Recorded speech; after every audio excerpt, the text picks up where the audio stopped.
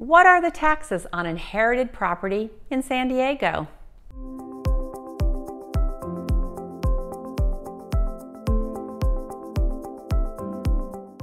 When selling an inherited property in San Diego, it could trigger certain taxable events. Notably, the sale of an inherited property might result in capital gains taxes.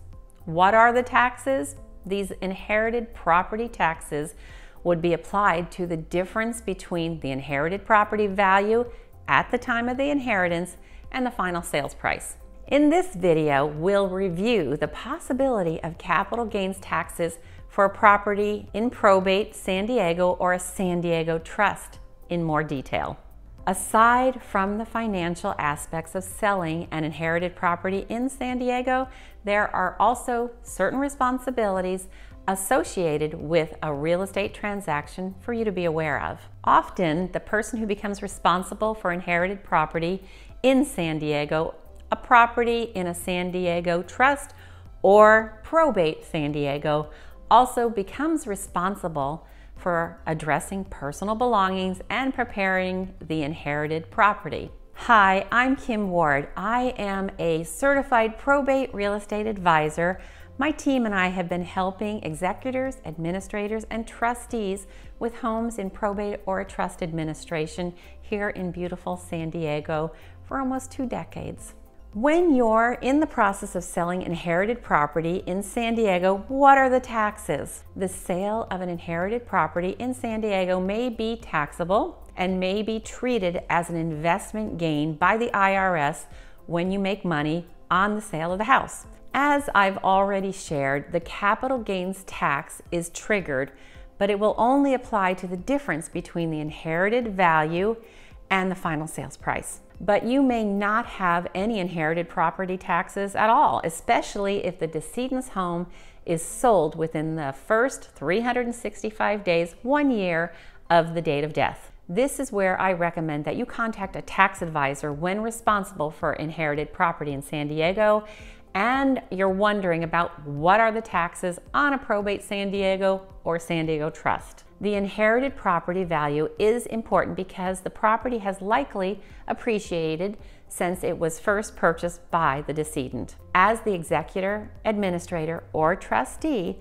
the beneficiaries may not be taxed for the entire amount the home has risen in value. Instead, the IRS will use the step-up basis to determine an inherited property taxes as capital gains taxes. Again, the probate San Diego or San Diego trust inherited property is sold. If it's sold within 1 year of inheriting it, there may not be any taxes owed because of that step-up basis. The step-up in basis refers to the adjustment in the cost basis of an inherited asset to its fair market value on the date of the decedent's death. Because taxable capital gain income is the selling price minus the basis, a high stepped-up basis can greatly reduce the beneficiary's taxable capital gain income if the beneficiary sells the inherited asset. So I imagine you're really wondering, do we pay taxes on the sale of the inherited property? You may pay taxes on the sale of the inherited property. Aside from capital gains, the sale of an inherited house can also lead to income taxes if it was ever rented during your ownership.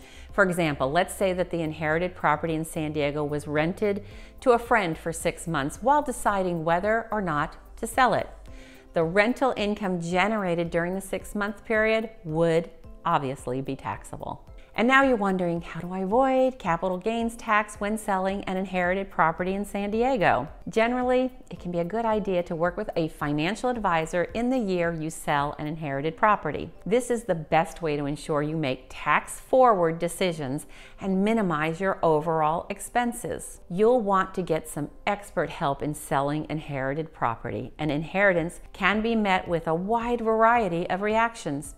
After all, losing a loved one is never easy to go through. When you do receive an inheritance, there are some immediate financial considerations to be aware of.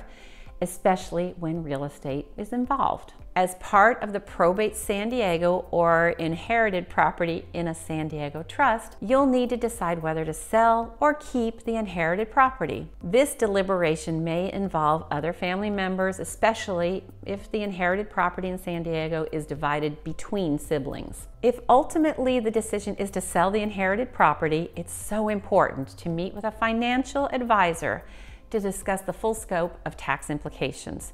This can help protect the estate and you as the personal representative and make the most of the inheritance. For those who choose to keep inherited property, there are other financial considerations to make, such as, will you operate the inherited property as a rental unit? Will one of the family members move into the inherited property in San Diego? No matter what the decision, it is important to have a team of trusted professionals as your guide through all the details. Thanks for watching. Again, I'm Kim Ward. If you have any questions, go ahead and put them down below. Or if you have stories or comments, I'd love to hear about those too. See you next week.